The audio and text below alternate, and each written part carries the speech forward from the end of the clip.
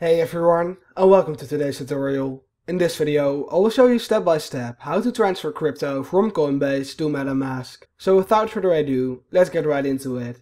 The first thing you need to do is to go over to coinbase.com and log in. Once you're logged in, you need to go over to the send/receive button in the top right.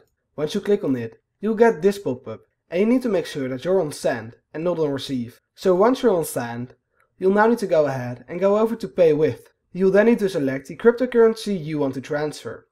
In this case, I'll go ahead and search for Ethereum. I don't actually hold any Ethereum, but it's just for the example. So once you have selected the coin you want to transfer, you'll now have to fill in the to. To find this address, you need to go over to MetaMask. So if you're using Google, you need to go over to the Google Chrome extension page. That's right here. And you then need to click on it and click on MetaMask. If you're not logged in already, you need to fill in your password. And once you're logged in, I recommend you go over to the top right, click on this icon and then click on expand view. Because by doing so, you'll get MetaMask in full screen. The next thing you need to do is to select the right wallet or chain.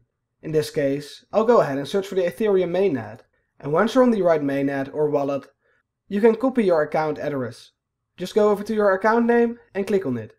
And you'll then see this message copied, and you can then go over to Coinbase and paste your address in. And by the way, if you're not sure which mainnet or network to use, you can do a quick Google search. I recommend you search something like which network supports and then the name of the currency you want to transfer. And once you have copied the right network, you can now go ahead, paste in your address, and then you can choose to add a note. This isn't necessary, so I will go ahead and leave it blank. And by the way, as you can see, my address is indeed an Ethereum address. The next thing, and also the last thing I need to do, is to fill in the amount you would like to transfer.